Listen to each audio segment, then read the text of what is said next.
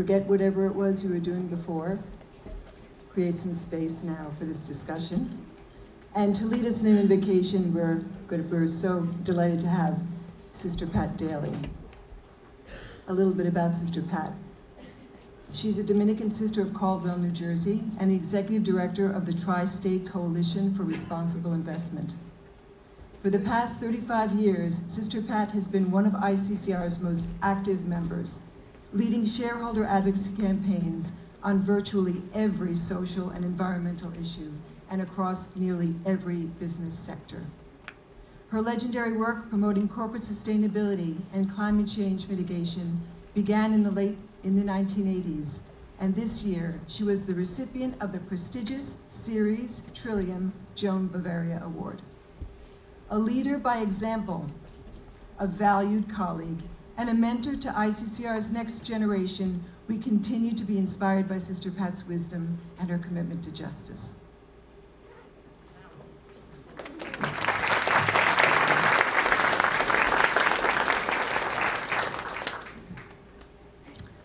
So I invite all of us just to take a moment of silence to truly have our hearts and minds and our own spirits centered in this room, conscious of our gracious God.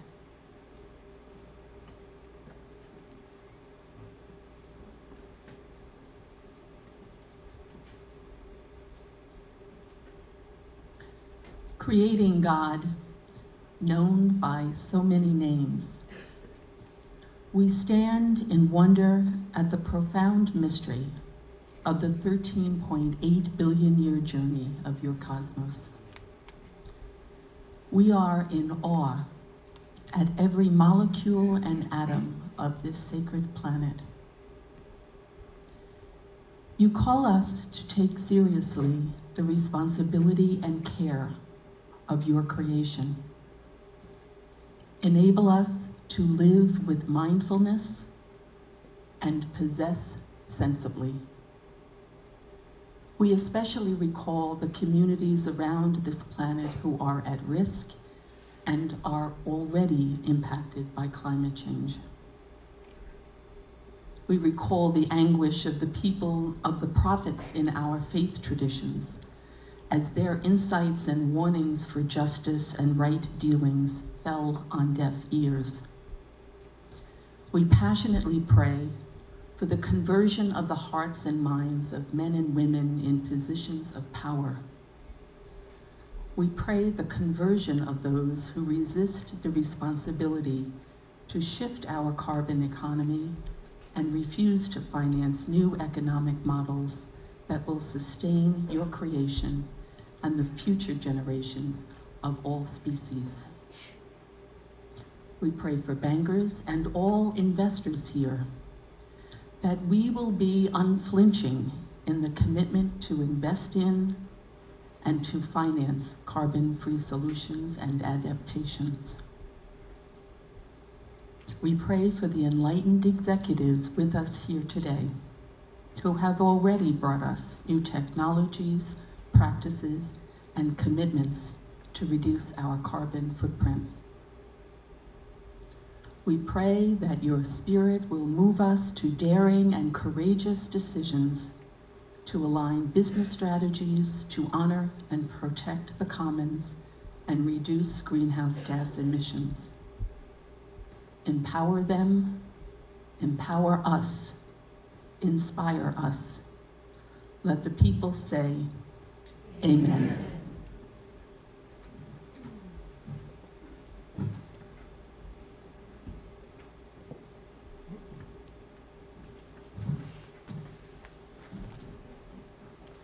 So good afternoon, everyone. My name is Father Seamus Finn. I'm the an oblate of Mary Immaculate, but chair of the board of ICCR, and happy to welcome you all this afternoon. First of all, on behalf of all of the ICCR members and our numerous partners and colleagues and collaborators and co-conspirators. And thank you. Thank you for coming. Thank you for your support, for your generosity, for your challenges, for participating in our ongoing work so clearly and so importantly elaborated in our opening prayer. What a place to be, right? Movie sets, entertainers, plays. I'm not quite sure what, and it's, as some of you know, it's pretty dangerous to give me a stage like this, but we'll try. So 40 years on, the network of ICCR continues to grow, and the themes and the topics and the issues that come into our conversations and to our table continue to invite new energy, new members, and new opportunities, and we're delighted to share that with you. This is the second event I'm celebrating this week in New York, and had the pleasure on Tuesday night of celebrating the 50th anniversary of the Center for Migration Studies, founded by the Scalabrini Fathers on Staten Island, down at the celebrated Battery Park, down at the tip of Manhattan. And it reminded me that as we continue to grow and to share in this journey together, migration is so much a part of that. The challenges that come with that continue to remain with us, and we're all in some ways connected to that, as is the theme and topic of today's event. So things like words like globalization and ecosystems and bioregions are maybe a little new to us, looking at nuance, looking at ways for them to fit into our conversations, because we've heard about them from our colleagues in the field, we've read about them, and we have experienced them, especially in the theme and topic of today's event. So I don't have a lot more to do except, as I said, to welcome you all, to thank you so much for being here, and maybe to tell just a quick joke, since I probably shouldn't sing a song, right? Well, the joke is really simple. I'm borrowing it from Cardinal Dolan, where I heard it recently, and it's about not jumping to conclusions. And, you know, he was talking about a famous bishop in New York whose administrative assistant came to him and said, "Bishop, you know, my husband is really not keeping up his part of the bargain, and he's, you know, sloughing off on the job and drinking too much, not taking responsibility at home. Wondering if it's possible that you might stop by and have a chat with him, you know, a nice pastoral chat." And Bishop said, "Well, it's not really something that I do, and it's kind of awkward, but if the opportunity presents itself, maybe I will." So he's walking the street one day, and anyway, he's going, "Well, maybe this is a good time to stop in and see if Tom's at home." So he knocks on the door and, come in. And there's Tom, couch potato before that term probably was coined, lying on the couch with a bag of potato chips and talking to the television, and said, "Oh, Bishop, come in, nice to see you, great." He said, "Oh, by the way, Bishop, what is the gout?" And he said, "That's a strange question, really surprising." Well, he said, "It's something that you pick up from eating rich food and drinking much and not much exercise and, obesity and things like that." And Bishop's saying, "This is a great entree for me now to introduce the subject that I'm supposed to be discussing here." And he said, "And Tom, exactly why do you ask that question?" He said, "Well, I just heard on the radio that the Cardinal has the gout." So there you go. We're moving on to the Legacy Award. The Legacy Award for ICCR is an award given by the Board of Directors of ICCR to honor members and collaborators and folks that are co-conspirators who have been active and have exemplified the work, the mission, and the continued engagement in our work. And we are clearly delighted today to be able to present this award as we have in years past. And I'm going to introduce Sister Gwen Ferry, who's going to come up here and introduce today's Legacy Award recipient.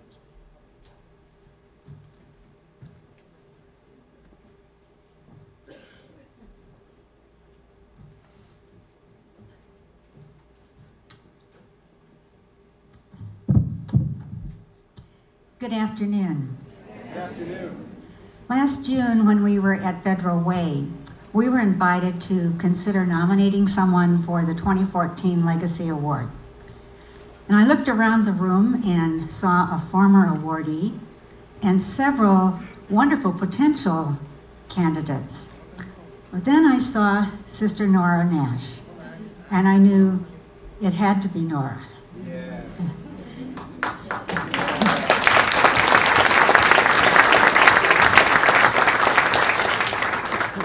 Sister Nora is a member of the Sisters of St. Francis of Philadelphia, a community like many others who rely on investments to support their ministries and also to care for their elderly and ill sisters.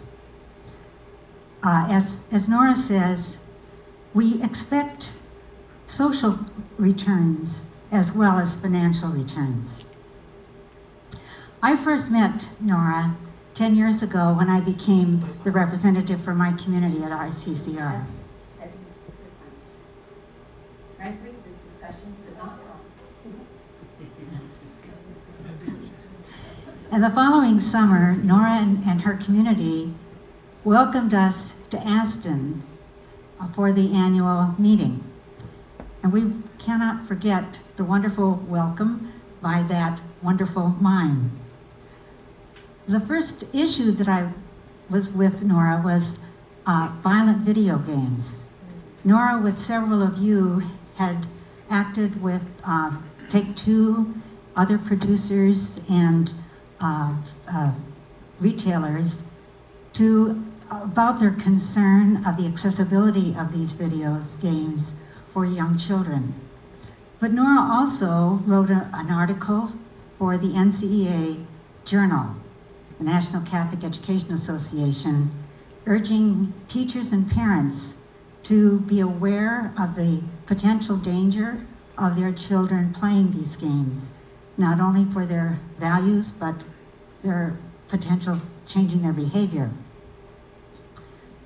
Nora has been, if you look on the ICCR website at the database, you'll see that Nora has been involved in over 700 actions, dialogues, and resolutions.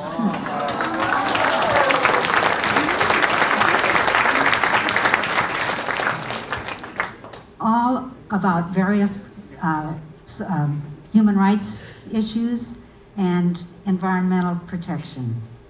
Nora has been interviewed by several publications, including the New York Times. And as you know, she is one of the 10 sisters featured in Joe Piazzi's book, If Nuns Ruled the World.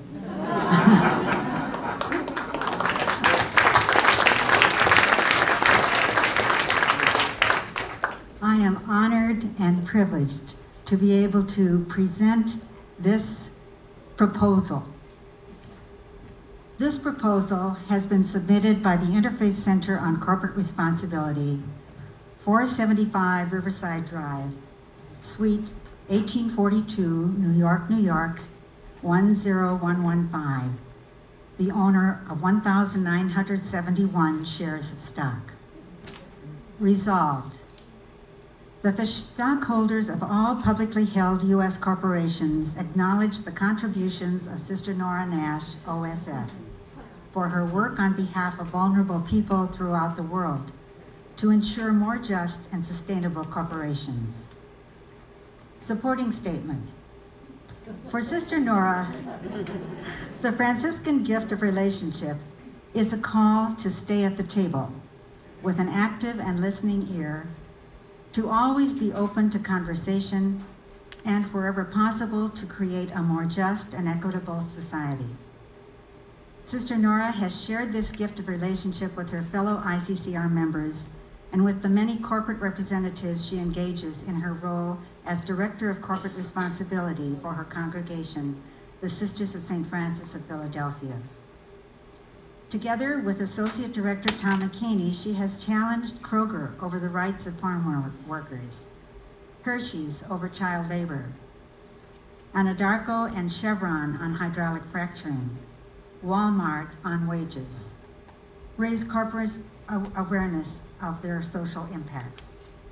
We have to speak for those who cannot speak for themselves, says Sister Nora. Many who meet Sister Nora are immediately disarmed by her gentle nature and her humility. However, there is nothing gentle about her commitment to social justice, and her passionate defense of communities negatively impacted by corporate practices is legendary at ICCR. Said Tom McCaney, what's always stood out to me about Sister Nora is that even among our colleagues at ICCR, these women and men of such faith, intelligence, and dedication, she's known to always bring the shareholder issue back to the rights of the people. Justice for the most vulnerable best describes her work with ICCR. Board of Directors recommendation. The Board of Directors recommends that the share owners vote for this proposal.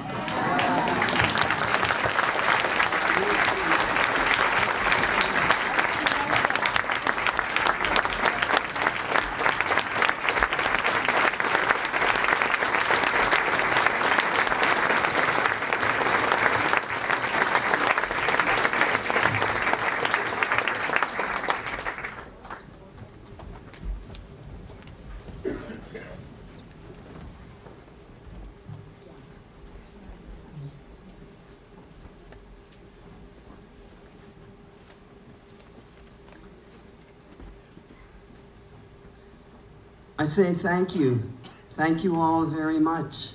I do accept this Legacy Award on behalf of the Sisters of St. Francis of Philadelphia, my associate, Tom McCaney, and all of those out there who are my ICCR heroes.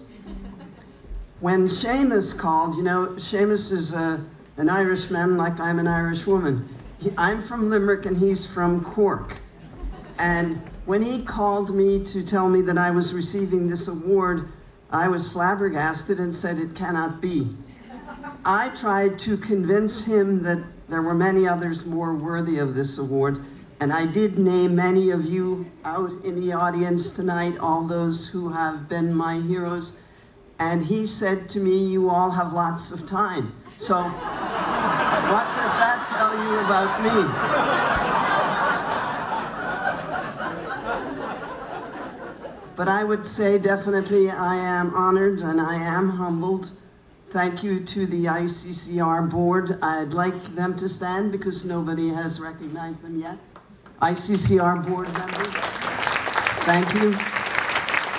Laura Berry, our executive director. The very dedicated staff. I would like ICCR staff to stand up.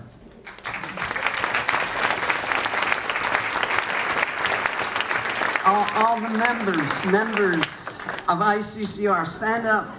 You are accepting this award with me. Associates, affiliates, and our friends, corporate sponsors, please stand. I know I met many of you. Look at that, corporations that have joined us, thank you. And I'm including the corporations in everything I say, because I believe that we are inspired by faith and committed to action. That is our calling card. And I have been inspired by many of you for many years and your commitment to ICCR, beginning with Tim Smith, Paul Newhouser, Tim and Paul.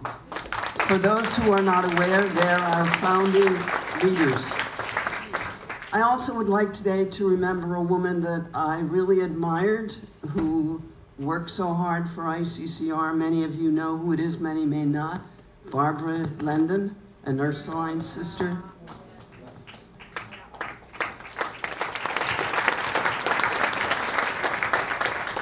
And I honor all those who have been part of ICCR for more than 15 years. I say, you are my role models and you are my hero. I would be very remiss today if I didn't give a special shout out to Sister Marie Lucy. Marie?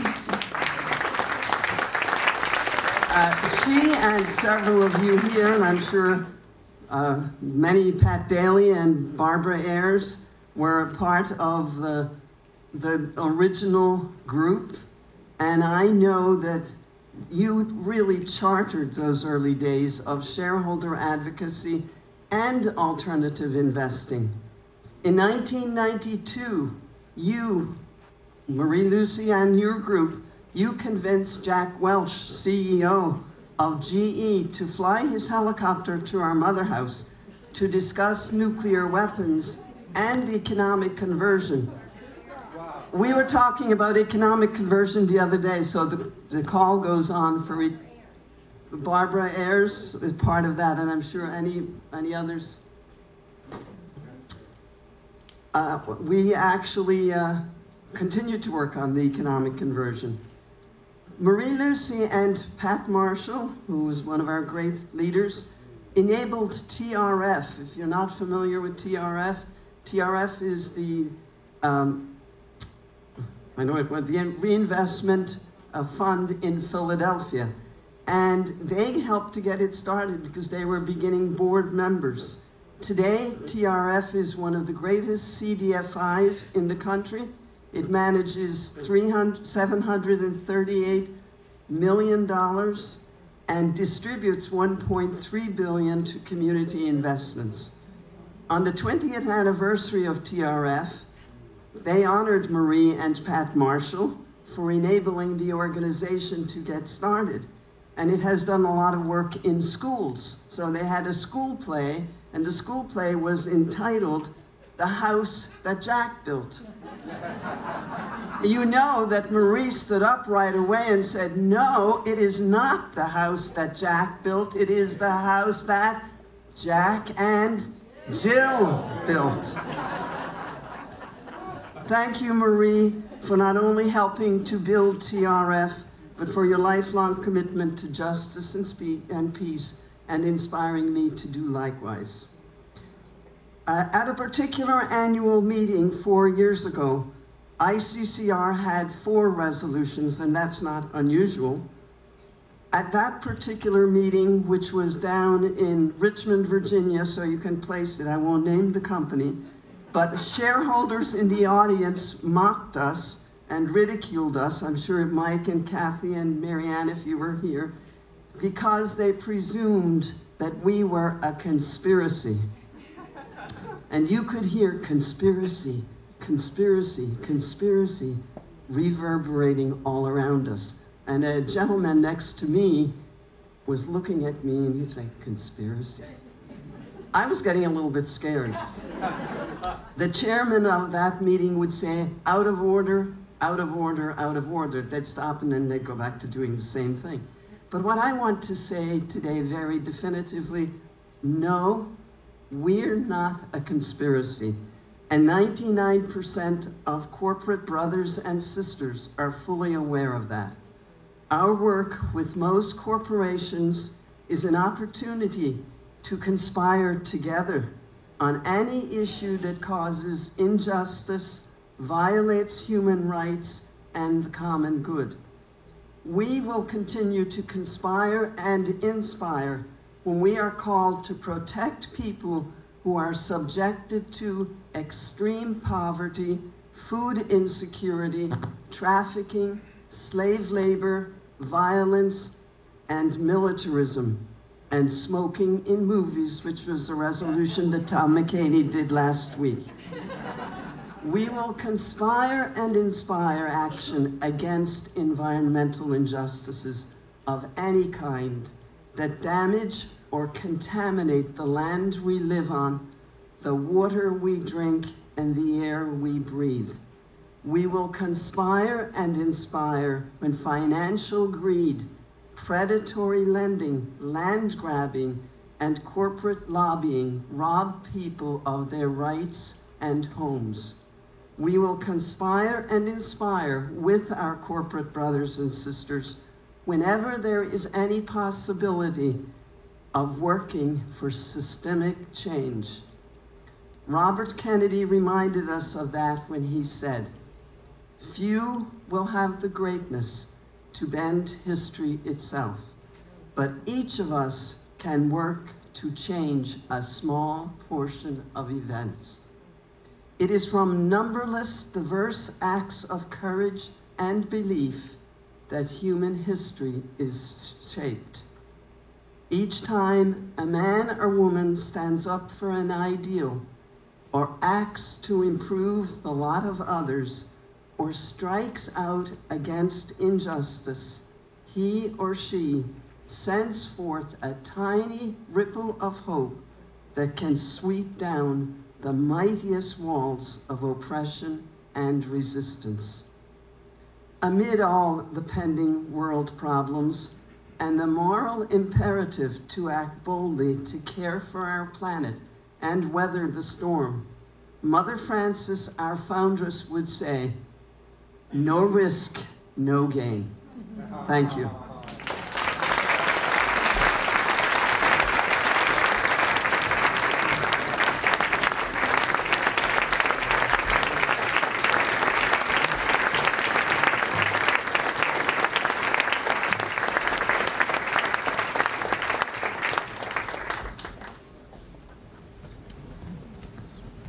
So you get a great glimpse of why my job is so easy with honorees and collaborators like Nora in working with us each day, and all of the other members who are here. So thank you again.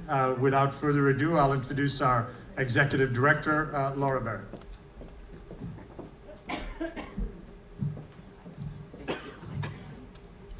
Well, so we all know that it's a beautiful conspiracy. And what a crowd. What a crowd. It's such a treat to be up here with you today. And the good news is, the folks who so wonderfully came before me basically said so many of the things that I'd hoped to say that my speech is going to be mercifully short. So for those of you that have been listening to me up here for the last 8 years, rest assured, I'll be quick. But I do want to offer special thanks to our legacy awardee, Sister Nora Nash.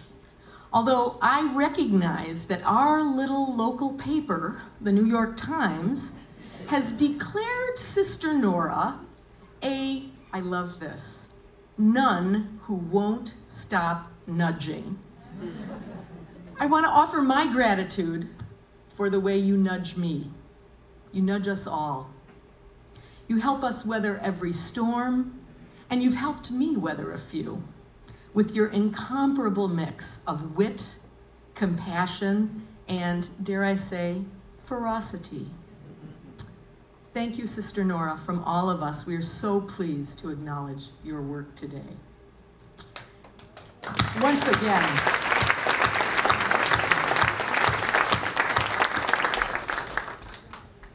since this is the largest group ever gathered for an ICCR event, look around, you all, you keep getting bigger and bigger every year. I really need to ask the first-time attendees, especially because it's kind of dark here in the Copa, would the first-time attendees just stand up and wave their programs so we can look around and make sure to make you all feel welcome? Very good. Thank you so much for joining us today. We hope to see a lot more of you in the future. I was going to ask for my usual list of stand up and let us thank you, but Sister Nora did that so much better than I ever could have. So let me thank the ICCR Governing Board, the wonderful ICCR staff, our amazing members, and let me not forget the corporate sponsors who make this work possible. You make this work possible not only with your financial support, but with the fact that you are the courageous, dare I say, co-conspirators who sit at the table with us even when it's uncomfortable, even when we may be bringing challenges that perhaps we don't agree on. But you're there at the table, you engage in dialogue, and you have the faith that will in fact help us weather the storm. You're a model for the entire corporate sector. Throughout its 43-year history, ICCR has been a pioneer, anticipating issues that are just beyond the horizon of corporate attention. But when it comes to climate change, our members have always been at the forefront of the conversation, pressing forward when very few investors and very few corporations were listening. The work of leaders like Sister Pat Daly, Tim Smith, Father Michael Crosby, and so many others continues to be the launch pad for our optimism that we can, in fact, weather the storm. A few years back, Vice President Al Gore got our collective attention with a film he called An Inconvenient Truth. Since that time, New Yorkers have weathered a number of once-in-a-century storms, including Sandy. In fact, many of you who have attended ICCR's regular conferences have had some truly inconvenient weather disruptions. For our first-time attendees, you may not realize that we've actually changed our venue this year. Please know how hard it is for me to resist singing the song. I promised I wouldn't. We tried to get Barry Manilow. He was busy in Vegas. So, our favorite spot at South Street Seaport has been shuttered, a minor inconvenience compared with the far more devastating consequences to people around our planet. With the support of everyone gathered today and the help of the many communities you represent, we will harness our faith and our smarts to weather these storms. Each year, I share my hope that everyone will be challenged, inspired, and perhaps invigorated by the shared wisdom of this afternoon's speakers. The ICCR has been talking about climate change for, nearly 30 years, which is just extraordinary. It's like an original clarion call to all of us. And so what we want to do as a panel is catalyze the kind of talk about transformative innovation. I mean, you all know what the risks are if we don't do anything. And so we want to talk about what investors can do proactively to help communities adapt, and what we can do in terms of incentivizing radical change. And I was struck by Paul Pullman, Unilever's the opening ceremony of Climate Week, saying, "I'm an optimist because it's too late to be a pessimist." And I think that's really, really important to think that way, that we don't want to leave people with despair, that we want to leave them with inspiration about what can all of us do as people on the planet in terms of preparing. And so I want to start with Christina, if I may. Just what should companies and investors do, thinking about that word optimism, proactively to help communities adapt to climate change? Well, there's so much that can be done. I would say the first thing to do is to ask the climate question. To ask about, okay, what are emissions like? What are consequences of these investments? But also, what is the climate risk that investments face? And to not just think about it in terms of the physical footprint or the hard infrastructure investment itself, but the communities that are involved. And maybe just a little example to illustrate what I mean by that. And this is something I got from one of our partners, an engineer who's been working all over the world on various issues of climate resilience, disaster resilience. And she worked with a car company in Turkey that designed a seismic-proof manufacturing facility, a factory. And lo and behold, an earthquake did happen. Their competitor, the factory was flattened, absolutely destroyed, went out of business. This company that invested the extra money that it took to make their factory seismic-proof survived. But as she pointed out to them, had the earthquake occurred at night, they would have been out of business. Why? Because their entire population lives in worker population lives in substandard housing and would have been decimated by this earthquake. And so it's about thinking more broadly and thinking about climate impacts and other chronic stresses, seismic impacts and the like, that might be relevant, and not just the footprint of the investment, but think beyond that to the communities that depend on and that we depend on for all that we do produce and services that we provide. So I would say ask the climate questions. Well, the Rockefeller Foundation is also very good at listening. And you do a lot of listening, and you go to communities all over. And you go to these small communities, and you find, by listening, that they have very big ideas. So I would love for you to share an example of some of your heroes out there who are making a difference. Yeah, so I've been honored to be working as a part of the Asian Cities Climate Change Resilience Network, which is a network that Rockefeller helped start 7 years ago, which is working in partnership with secondary cities in South and Southeast Asia. These are the cities where the bulk of population growth is going. And bringing together multi-stakeholder partnerships to look at what are the climate risks that they face and what can they do about it. And this involves everyone from the local universities, climate scientists, civil society networks, slum dwellers organizations, chambers of commerce, all coming together to share their ideas. And what they have is a lot of ideas. There's not a dearth of what to do. It's really a matter of sorting through them and negotiating what should be done first, what should be done next, and how to take forward these ideas. And what I've seen through this is incredible leadership. And I'm thinking of one of our partners in particular, a young woman who works with Mercy Corps, named Ratri Sutarto in Indonesia, who the local government of Semarang, a city in Indonesia, the local government now turns to her for advice on how to handle climate issues and what they should do next and how to implement several of the initiatives that they're rolling out. Everything from rainwater harvesting to real-time salinity monitoring of their water because they're seeing it get more and more saline over time. And she's all of 28. You can follow her on Twitter. She's now an expert in this field.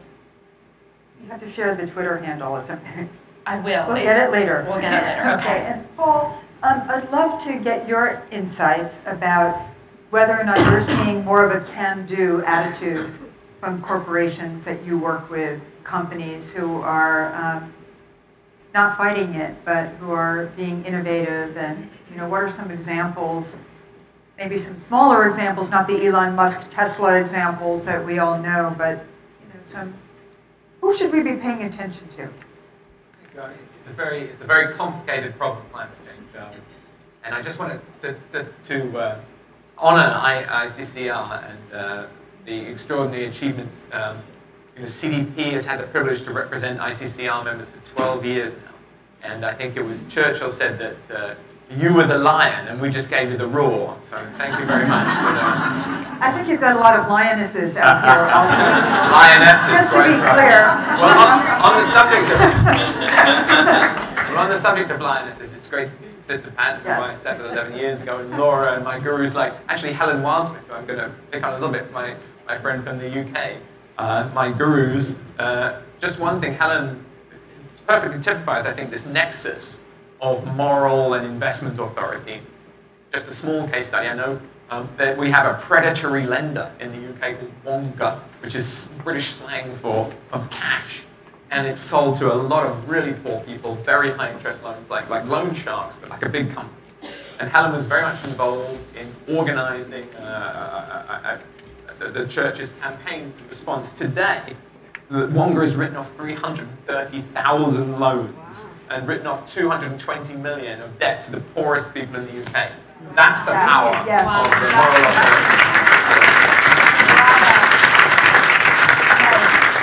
So who are some other good guys out there that okay, you well, know about? I mean, I think, for me, one of the key issues is I think we've lost politics, okay? Secretary Kerry, the Secretary of State of the US said on Monday, I was going to get a bill through to regulate this terrible problem, and he kept talking about how terrible the problem was. I won't repeat it here. But he said, coal went on TV and scared me. And so there's one of the most senior US politicians saying that the country can't pass a law anymore because of lobbying by corporations. So, I mean, I just noticed companies leaving ALEC, the American Legislative Council. Occidental Petroleum this week has pulled out. We're starting to see movements of people saying, okay, this isn't a game. This is national security. We're not going to oppose the government in its sacred duty to protect the people. That looks to me like a very important part of it.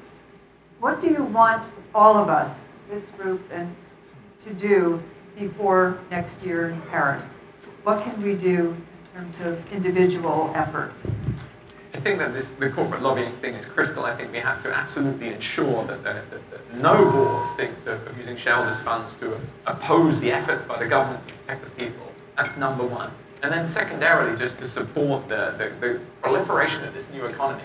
You know, climate change is like the internet. It's how we're going to do things in the future. We're having new industries and new opportunities. We can talk more about that. But to be highlighting that narrative and leading the mainstream investment community as this group so brilliantly does.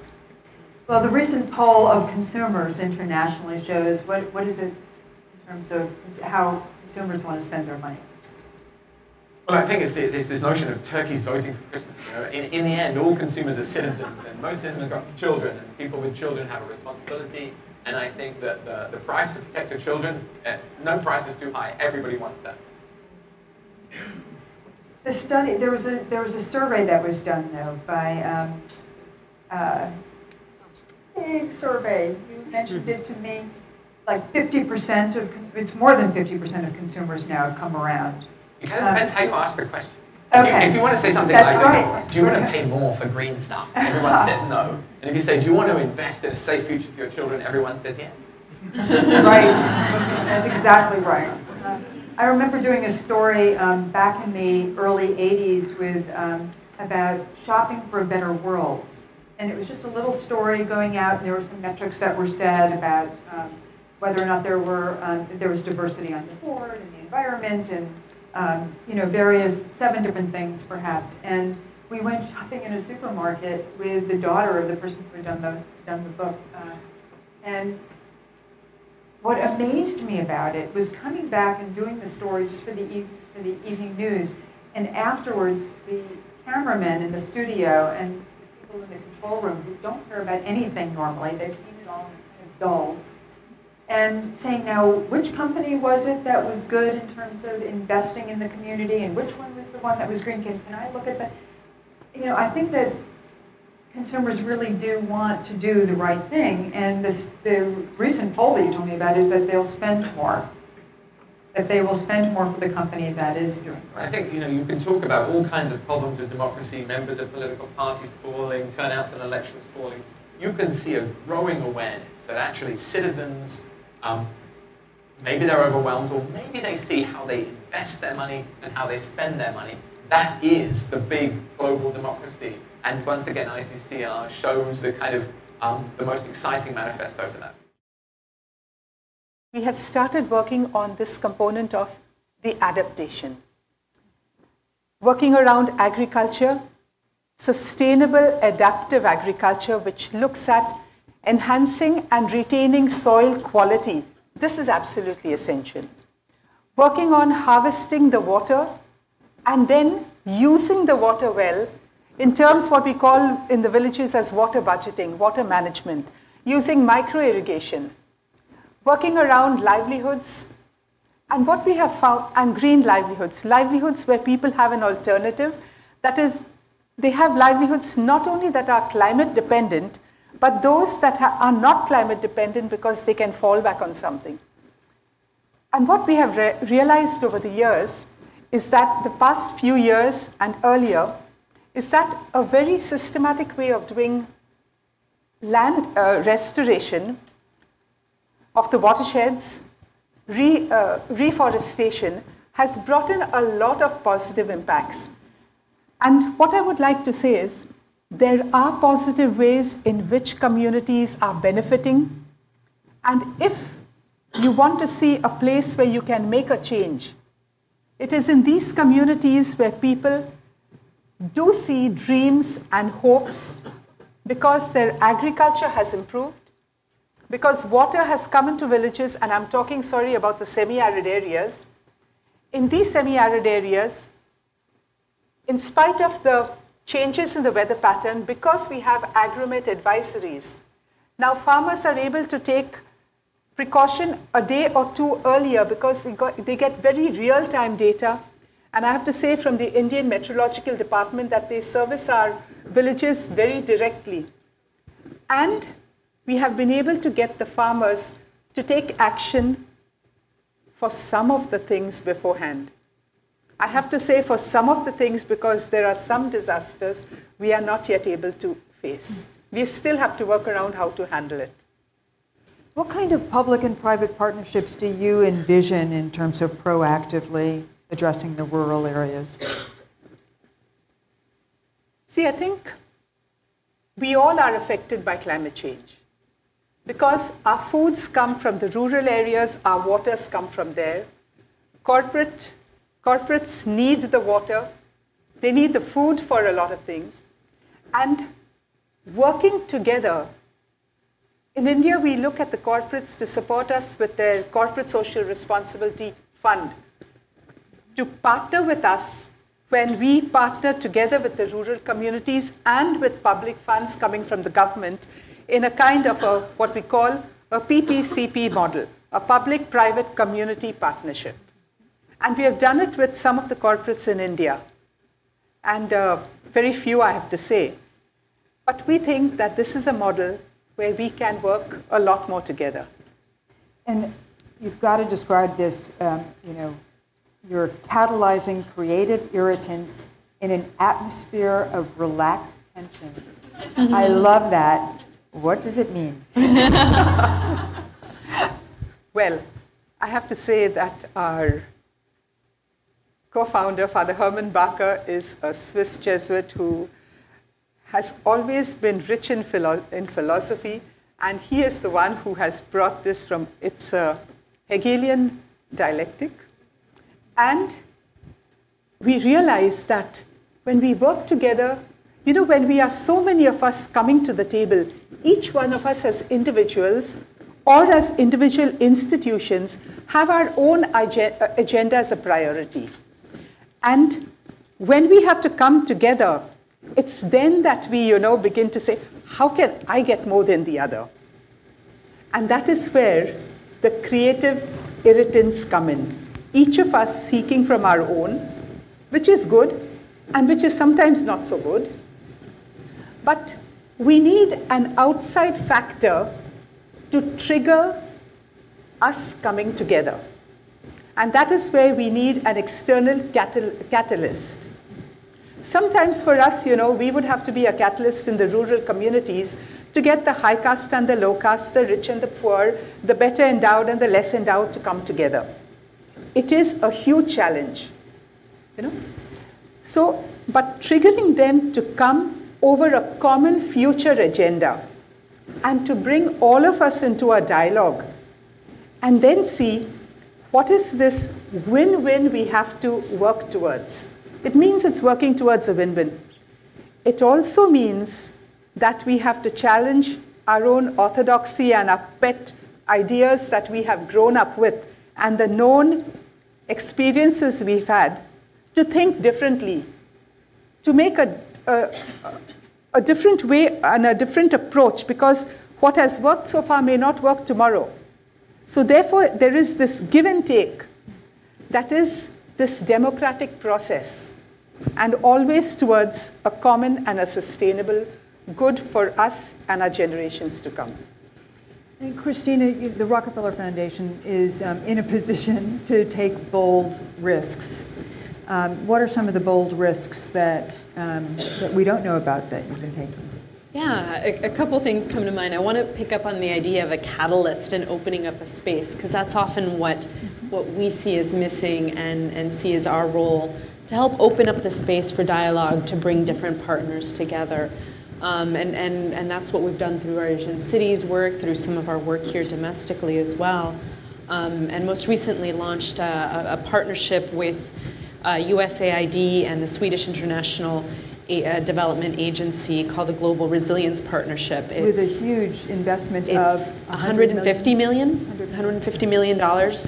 There's a challenge right now that's open to deal with some chronic resilience challenges in the Horn of Africa, in South and Southeast Asia, so that we can stop investing so much in the future in humanitarian response missions and be able to invest proactively today to prevent disasters and prevent suffering and destruction and bounce back even quicker.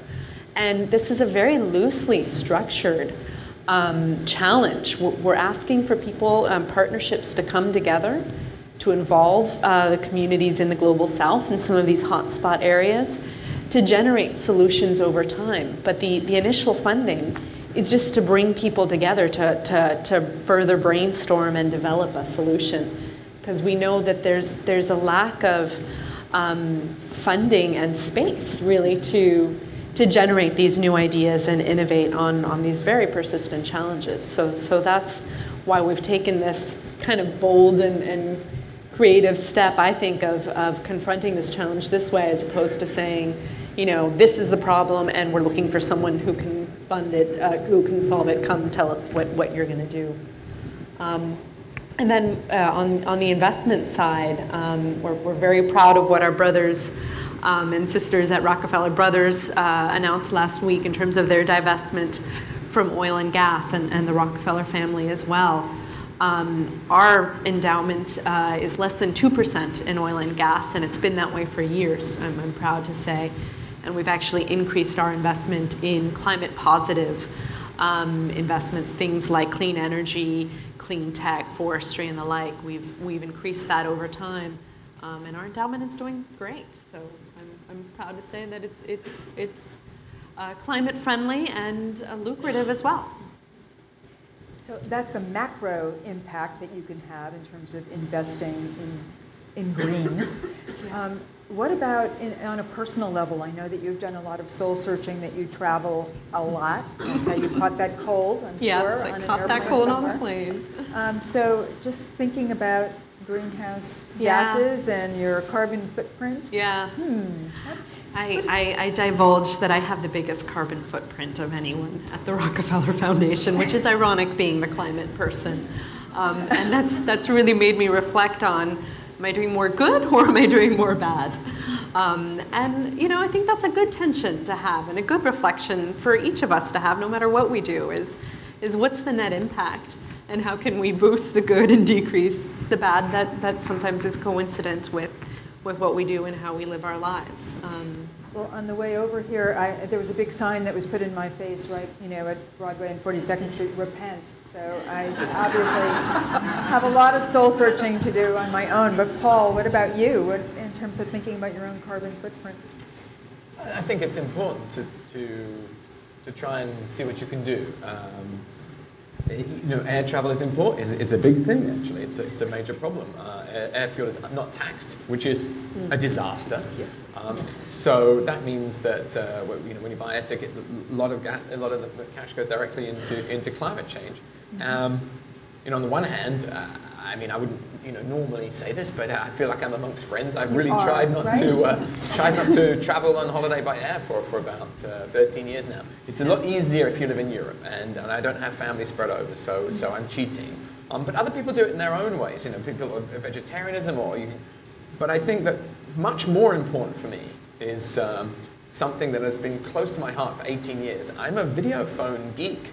I literally am. I have studied video telephony, broadband communications, and the ability to have transport substitution for 18 years. And I would like to say to this audience, I think first of all, the technology companies could be climate change companies. They've become obsessed by smartphones, and they've stopped even bothering trying to get a fiber optic cable to our homes.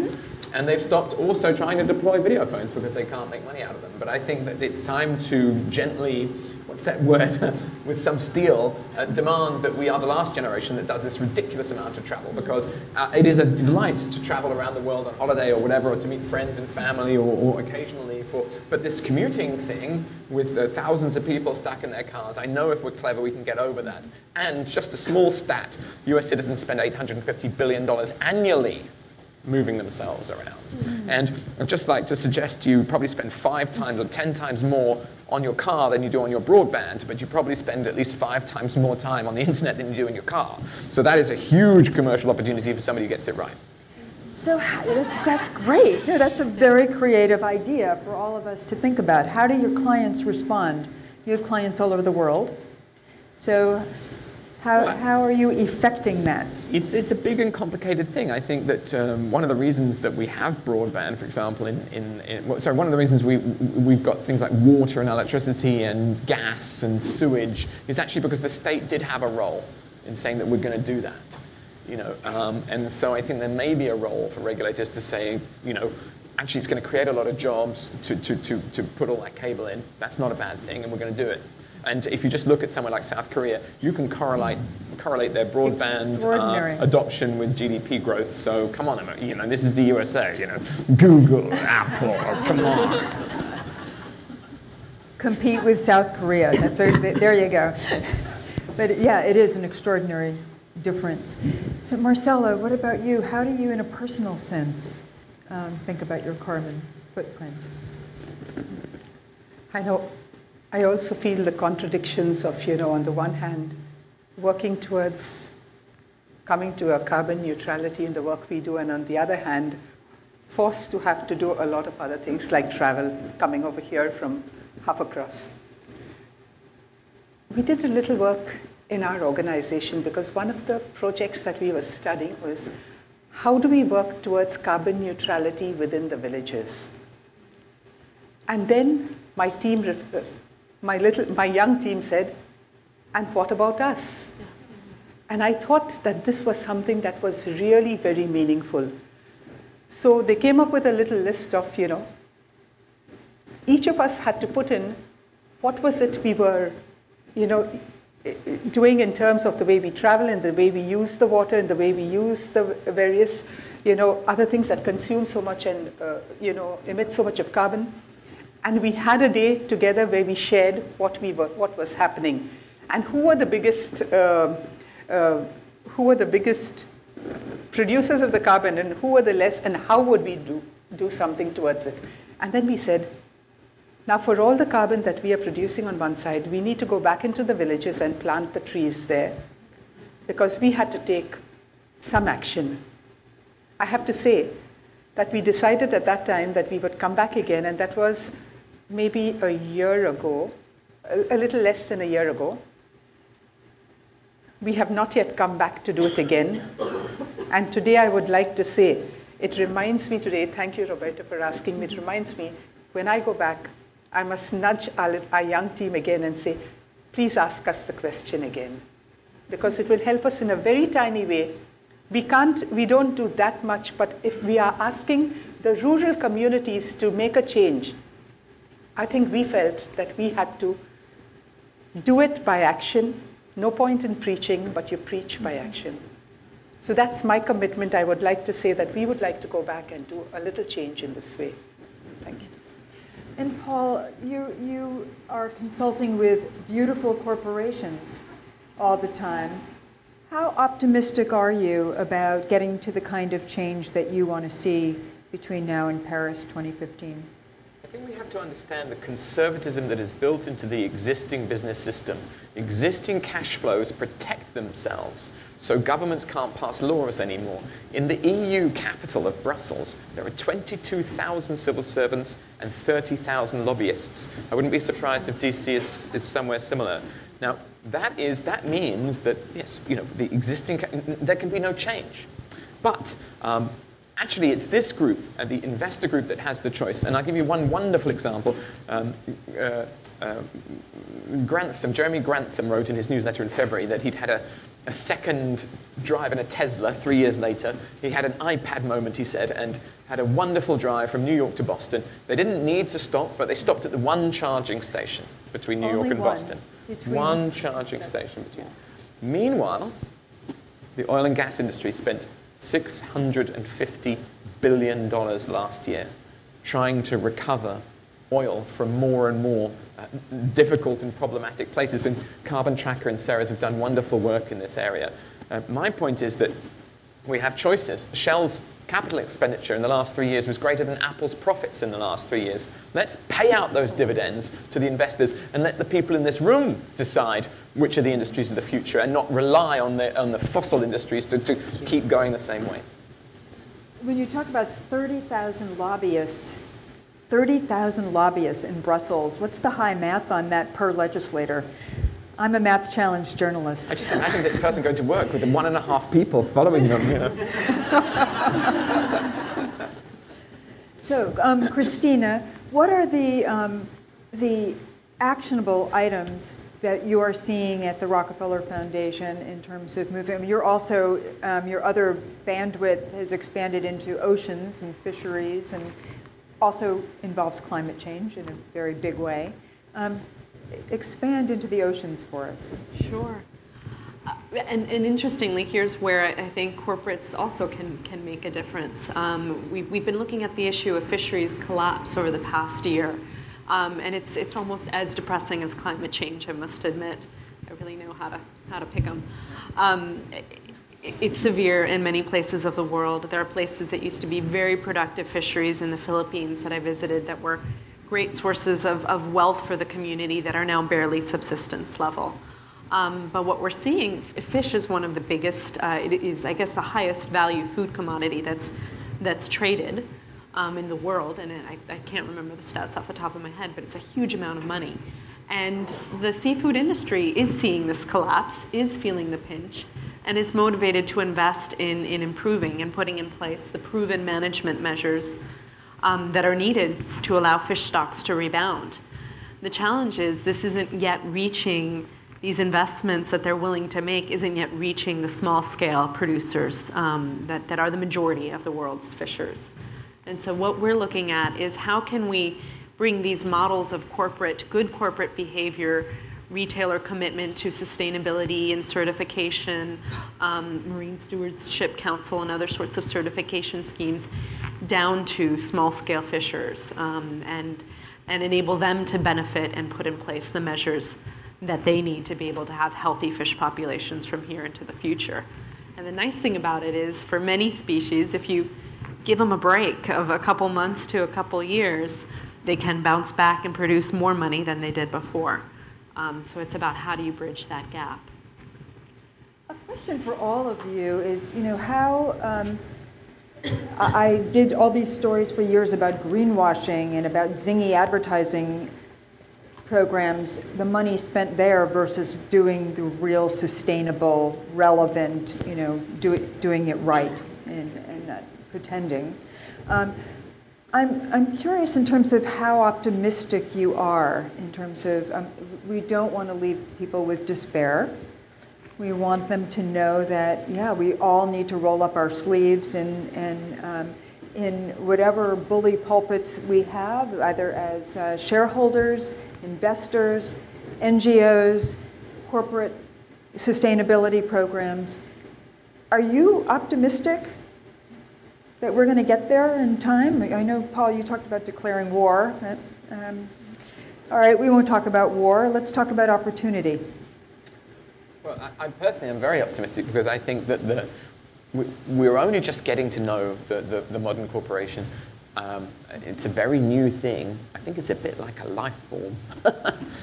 I'm not entirely sure it's completely under human control, but it's very, very responsive to external stimulus, both in terms of brands. Oxfam have done some great work with behind the brands, for example, making people really understand.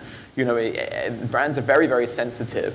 And also, even when you have a company that doesn't have a public face, it's on a stock exchange, and it's that glorious kind of accountability of the public company. I think Burley and Means in the 1930s said, the corporation, the sort of shareholders have gone off to these exchanges and management have gone into their control groups, and that clears the way for society if it can articulate its ambitions in a clear way to once again have the corporation serve society. So that vision makes me very optimistic.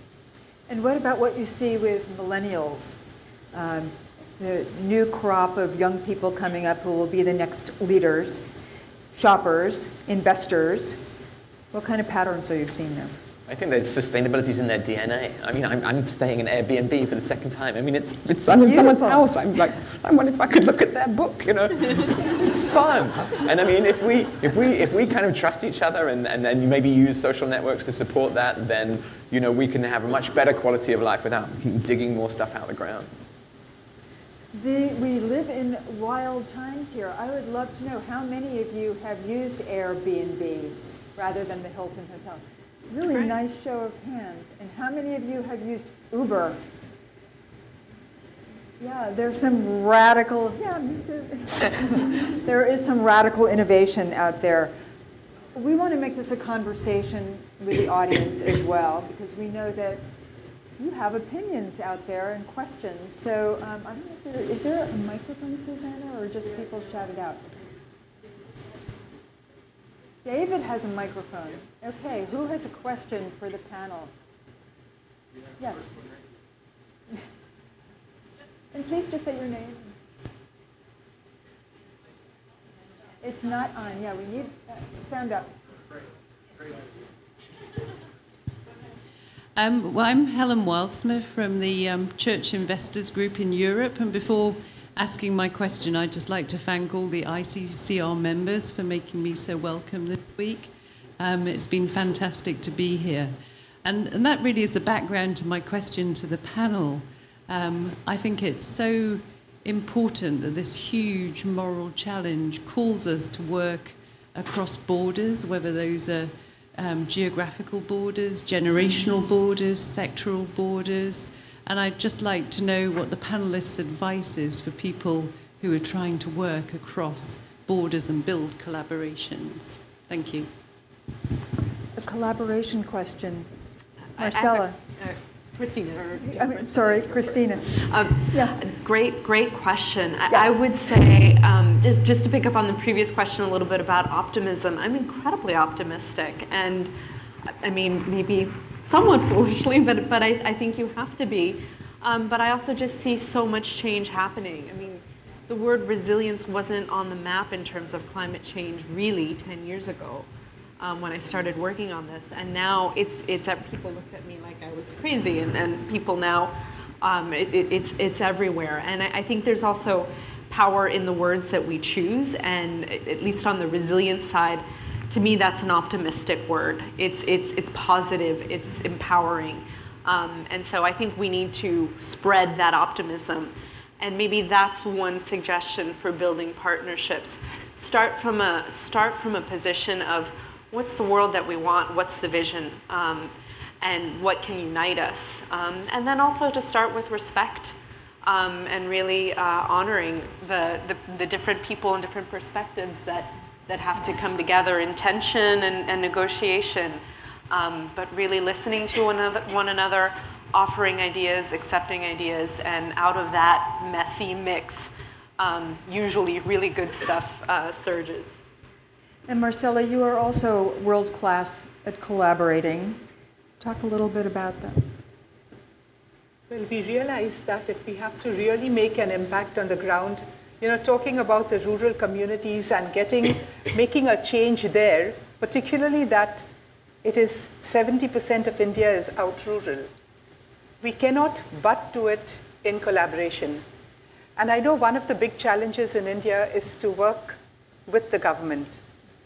We decided that if we are not working together with the government, we cannot have a sustainable future. And even though we don't always agree with what happens, we try our best, you know, to bring in that component of having our say over there and showing and proving that it can work, and then working towards together with the government and all the other partners, you know, because we realize we can't take it alone. We can't do it alone. We need the funds.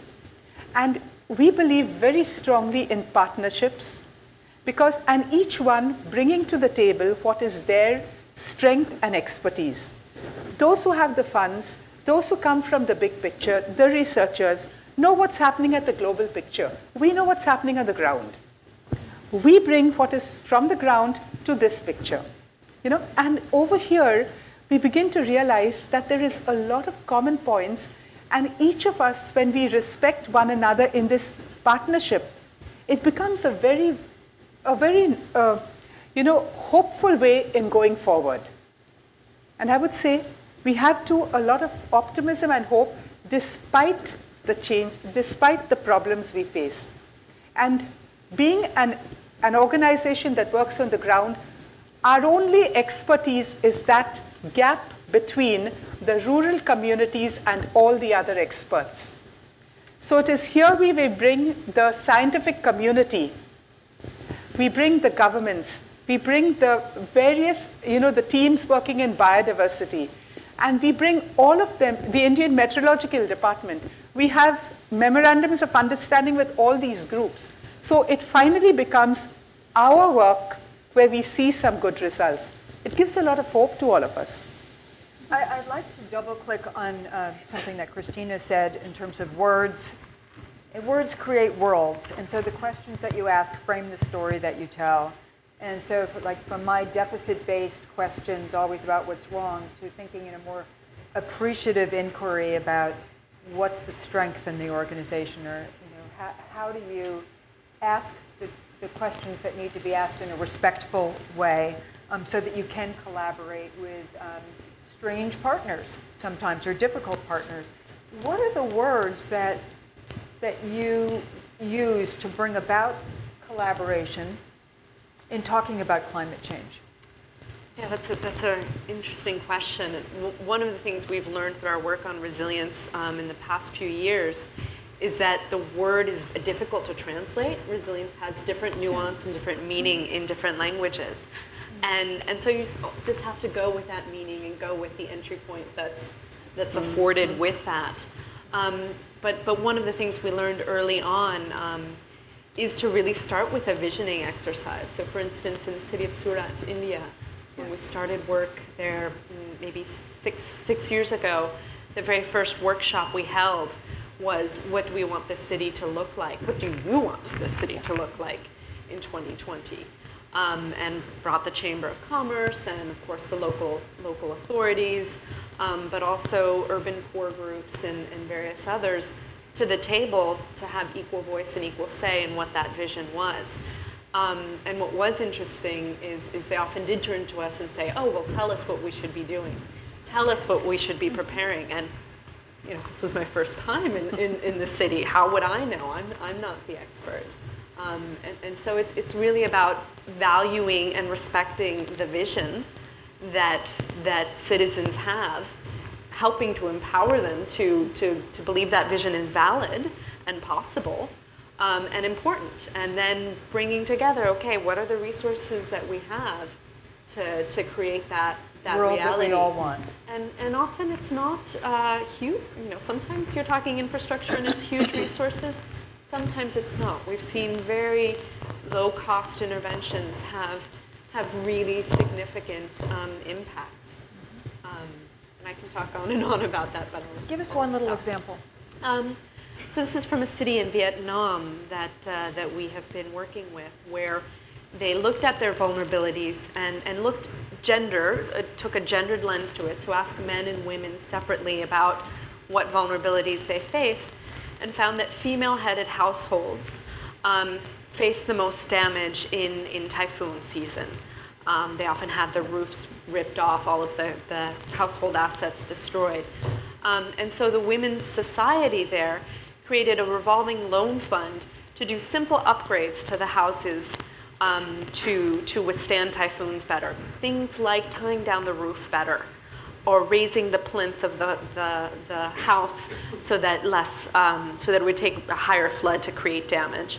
And the city Da Nang had 2 typhoons hit last typhoon season, and all of the houses that were upgraded through this fund, that was women helping each other, women helping women to do these upgrades and to afford them, all 250 houses survived the typhoons. That's a great example. Amid a lot of disaster. Yes, great example. And impact it's not rocket science. It wasn't a solution that was parachuted from outside, but it was maybe a conversation that was created. Yeah. Nice. Thank you for that question. Next question. Please say who you are. We can't see.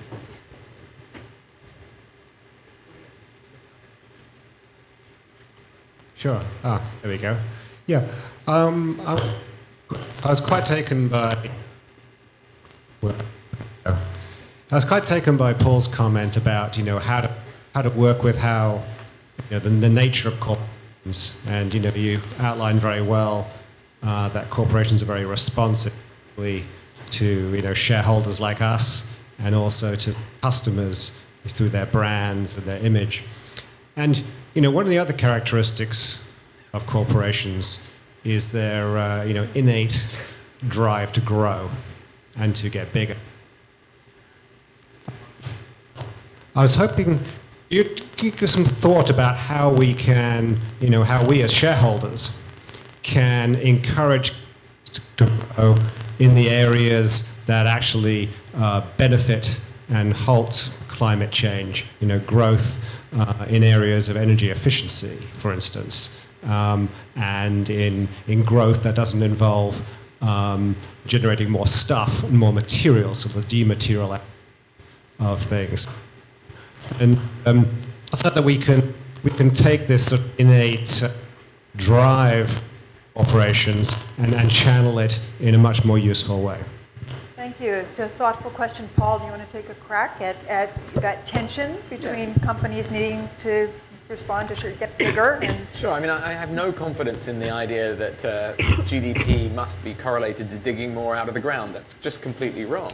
Airbnb can grow, and that means we might have, no hotels built for the next 10 years, and that would mean,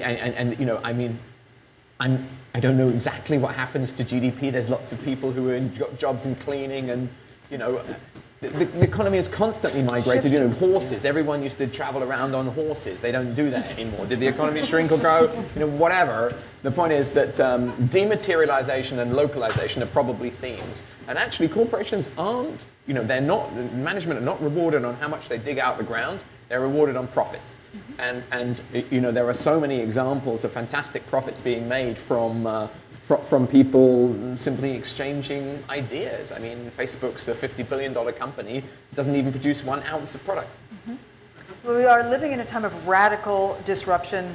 Airbnb that you have stayed at is bigger than Hilton now. Yeah. These are amazing and magical times.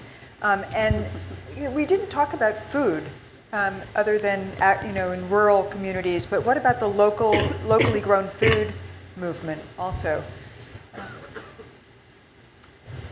I can share with you the story that I did on Whole Foods, where I noticed that they were bringing in a lot of food from China, although they advertise locally grown a lot, and there were pages of foods from China, so I tested some and found some nasty pesticides that are illegal on ginger in America, or even aldicarb is a pesticide you don't want on anything. We've got to make it fun.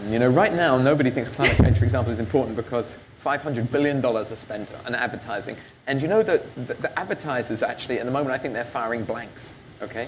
What do you mean? Well, the adverts don't say anything. This is better because it is. Well, some of them. I mean, there's an advertising movement really to do good storytelling. Yeah, also. But here's the thing. Like, if we have the good products and the good adverts, my dream is that the adverts are more interesting than the TV programs. And then don't sort of, that's so, who knew? Yes. It won't happen tomorrow. But if we head in that direction, we should recognize we participate in a big global democracy through how we spend our money, and it could be a fascinating world, actually. Yes.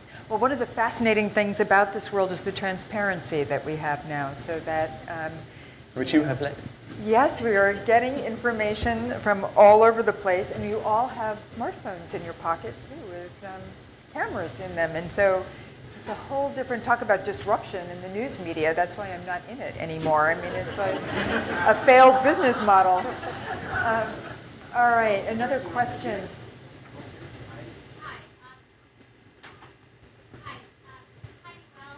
The Sustainable Investments Institute. Hi, Paul.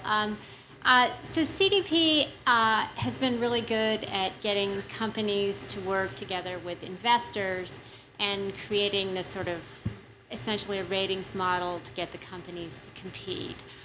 On the issue of lobbying, I've done a fair amount of research on sort of corporate political spending in both elections and lobbying. Companies spend about 90% more on lobbying than they do in elections, and just do the math, that's a lot of money, as you've pointed out. So I thought the connection that CDP has been making between climate and lobbying is very interesting. I've noticed your questions are proliferating on that. But CDP is also good about getting companies to be champions, and we don't have corporate champions for lobbying disclosure and for not lobbying to protect their interests in fossil fuels. What's the outlook, what's your level of optimism for getting some corporate champions to lobby our recalcitrant lawmakers to change? Well, very briefly, I'm not sure that we've really got the resources to kind of champion those organizations. We'd like to try. I do think we are planning, it's in consultation at the moment, it's not confirmed, but we may well ask all companies in 2015 if they support a global deal to keep under 2 degrees centigrade and what they're doing to support such a deal. But I would encourage you, we actually seldom meet companies. You often meet companies and representatives of companies. I would encourage you. CDP is like an Olympic stadium, and maybe we've got gold medalists in the corners that we didn't know. Maybe you can shine a spotlight on them and get them to take credit and lead others to follow. Inspire others. Yeah. Another question? Yes. Sorry. My name is Linda Sarsour. I'm the Executive Director at the Arab American Association of New York, and I'm very honored to be here. My question is about, and I didn't hear this much, about the intersectionality between climate change and war, and climate change being both a catalyst but also a result of war, and knowing the expenditure that our government, specifically here in the United States, and the investment that we put in war, and the result that happens in rural areas in countries like right now where airstrikes Syria on oil refineries, and most often conflict is kind of veiled in, national rivalries, ethnic, religious, but really, in fact, it's about resources and grabs and energy and who controls what.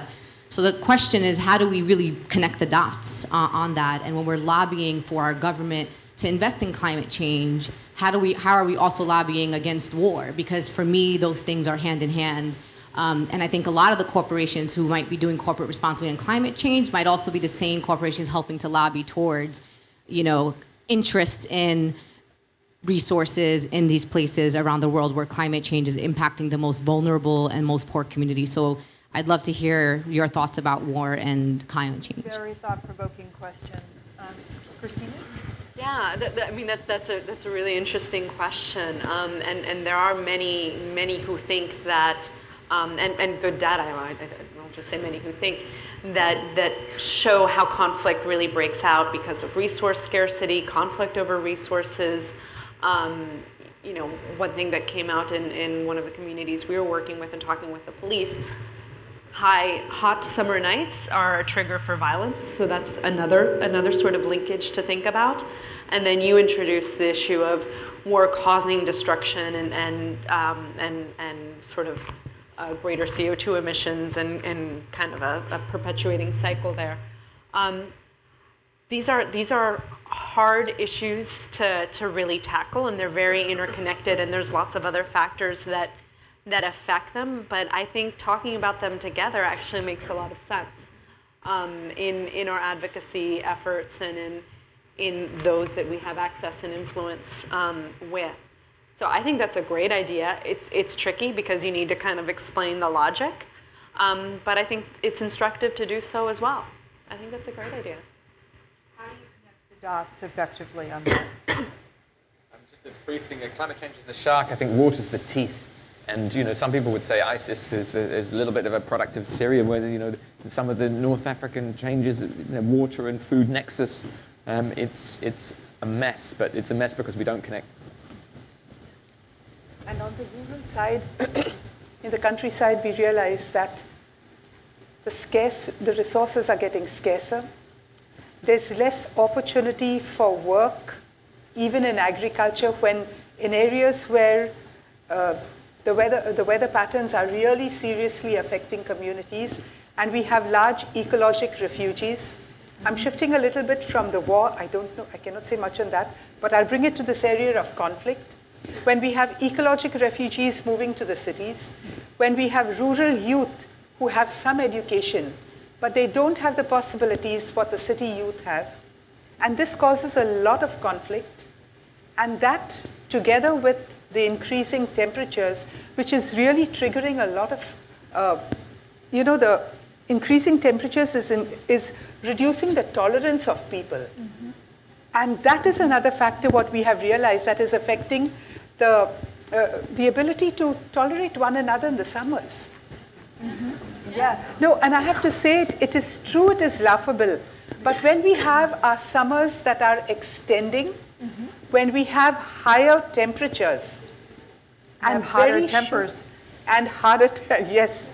and really the tempers are up, then we flare up for little or nothing, and that then perpetuates a whole different type of intolerance. And when you're hungry, you're angry. That's right.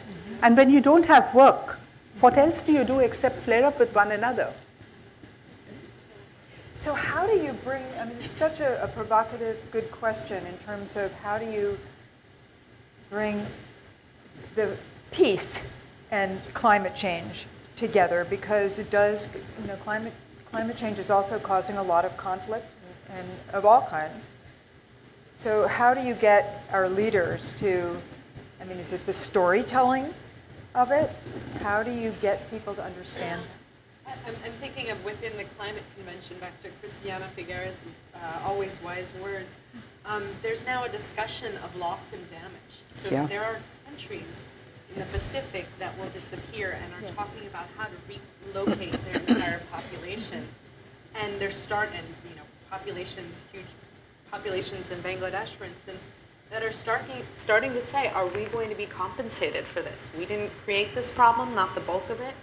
We're doing our best to solve it, but are we going to be compensated for the losses that we feel? And I think ethically and morally, engaging in that argument and playing those arguments out is important. And that's why I'm glad it's being taken up by the convention. It's very politically contentious. You know, but very relevant. But very relevant, and I think it's something that deserves airtime and being heard out. Actually, 60 Minutes did a very good story on the loss of land and whole cultures that will disappear where they are. Next question. There's yes, thank you. Mark Renier with Everett's Financial. And perhaps a good follow-up to the peace question.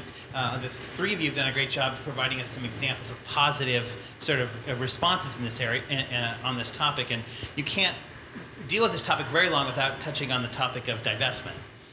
And I guess I'd like to know from each of you what your response is to the value of the divestment campaign going on. Is it helpful in the fact that it sort of generates attention and has certainly really lifted visibility on this issue in certain quarters? Or is it, in the long term, destructive because, for the combative atmosphere that tends to surround that sort of topic, whether you're an investor or a company, and also the fact that it sort of glosses over the real hard stuff that many of you have talked about, the nitty-gritty that really leads to transformation of economies. It sort of puts out this sort of silver bullet concept that somehow if we just get enough momentum going, all of a sudden everything's going to be okay. And when it really takes getting down in the weeds and solving some of these problems, that takes the engagement that often the simplistic solutions that you hear in a divestment argument doesn't realize. So I'd like to know which one do you think? Because it could be helpful as well. Really good question. In terms of divestment, is that a constructive option? Paul, do you want to My own view reflect? is it's simple, and therefore it gets people talking and thinking, and that's a good thing. Storytelling. You know, the principal threat to national security of the United States is actually probably corporate lobbying against legislation. Kids will go to school and they'll learn about the Congress and the legislature and all this kind of stuff, but actually they're realizing that they probably should be studying investors, institutional shareholders, corporate boards. Yes. That conversation I love. Yes, it's beautiful. Civic engagement. Just one nuance, though, to that. I think it's generally a very good thing, and I'm very proud that we've divested, and Rockefeller Brothers and many others in our peer group as well. But I also think there needs to be attention to the climate resilience or climate adaptation side of things as well, which often isn't a part of that conversation. So there needs to be a parallel conversation to give it more completeness and nuance. Just a little point. And Marcella, do you have any thoughts on about divestment? I'm sorry. Nope. I'm limited there. All right. I think one last question. I'm sorry, but we're not standing between you and the cocktail hour, I've been told. Yes. Okay. Maureen Klein from Pirelli Tire. Well, first of all, I wanted to mention that this survey you were talking about is a Nielsen survey called Thank you. Doing Nielsen, yes. What is it called? Doing well by doing good. And what was the number? It was over. It was 55%, but the main thing about that survey is that it's going up very fast. So Yes. consumers are increasingly With those millennials? wanting to, yeah, with the millennials, exactly. But my question is about a carbon tax or a carbon price, whether that is an idea that's catching on. And I mean, obviously there's the issue of governments not being able to do anything. But is there a lot of momentum around that? And how do you feel about that? Would it work?